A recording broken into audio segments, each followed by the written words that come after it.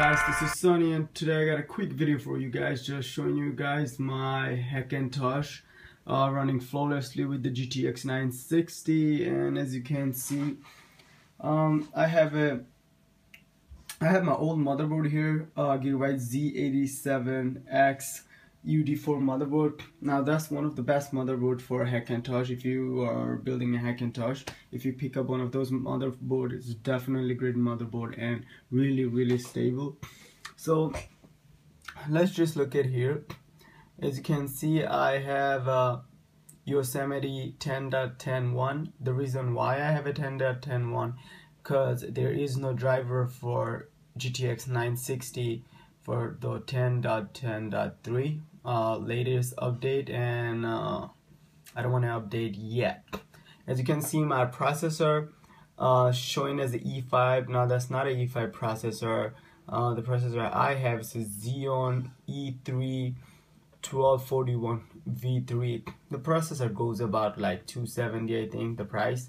And it's a great processor. It's basically the same as a Core i7, except you can overclock this processor and you don't have integrated GPU. So that's the only thing.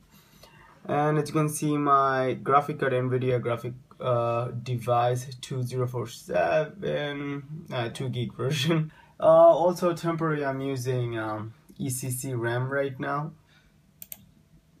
As you can see, I'm using ECC RAM because my brother had laying around, he let me borrow.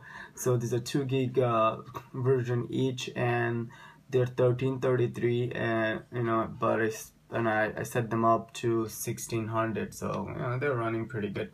But for some reason, I just want to inform you guys and let you guys know, if you're using ECC RAM in your regular desktop computer, you are not going to get any advantage out of it. ECC RAMs are for servers and for error correction. So there is another like chip in ECC RAM that controls the error correction and all that. So you don't really need that.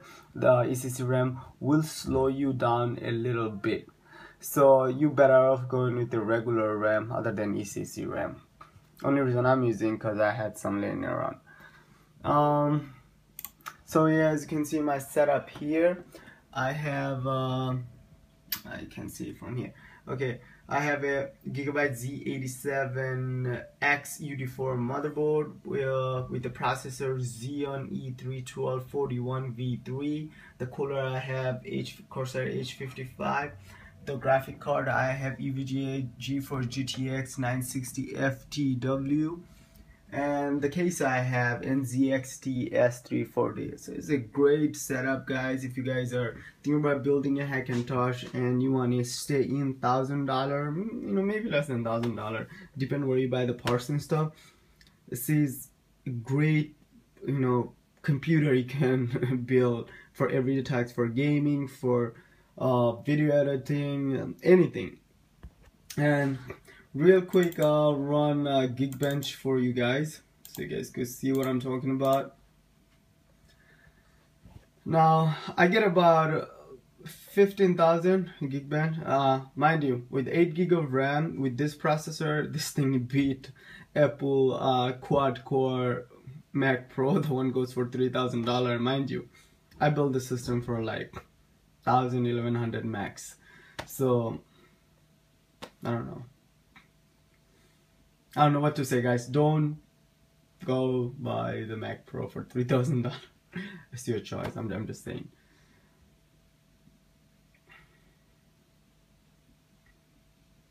And if you guys are wondering what screen I have, looks cool, right?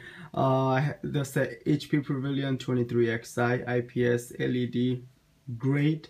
5 millisecond refresh rate, and it's a 60 Hz. So I think 5 millisecond reaction. I don't know how to exactly say, but it's okay for if you game and stuff. Not bad, but if you're a professional gamer, then you should have 1 millisecond with like 144 Hz.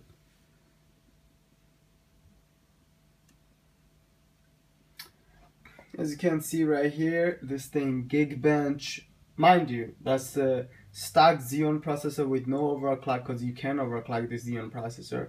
And I'm getting with the 8 gig of RAM, 1600, and I'm getting 15,000 multi-core and 3,900 single core. And as you can see right now, you can see my processor. It's a great processor. If you guys have a micro center next to you, you could pick one up for like 250, but if not, I don't know. And let's do a Cinebench. You guys want to check out the Cinebench? I'm trying to find where I have it. Right here. So let's do my graphic test first, so you guys could see.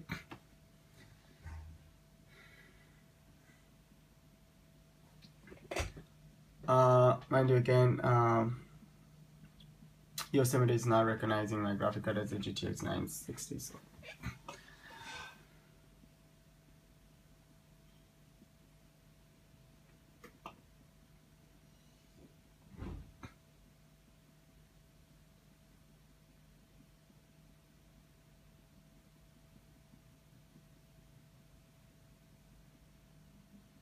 Should get well about 120 frames. OpenGL, if I'm not wrong.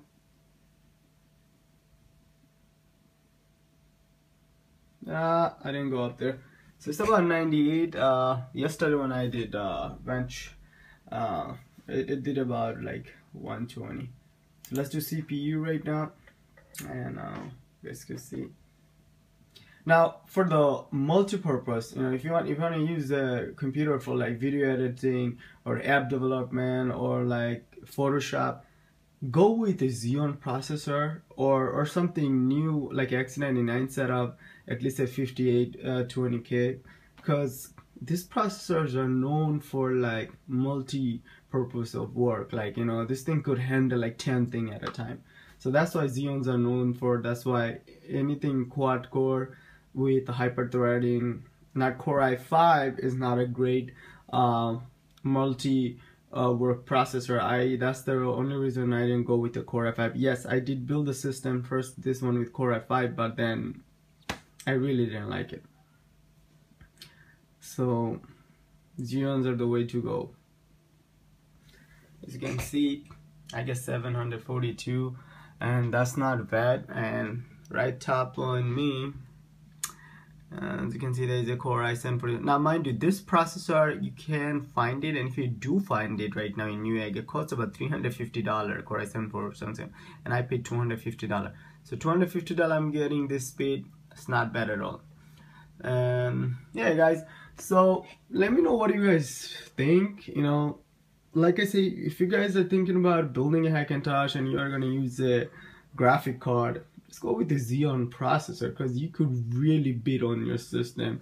And trust me, this thing will be way faster than Apple 2900, Mac Pro, and even the iMac. So yeah guys, let me know what you guys think, and leave the comment below. If you have any question, please don't forget to ask me, and don't forget to like and subscribe. Peace.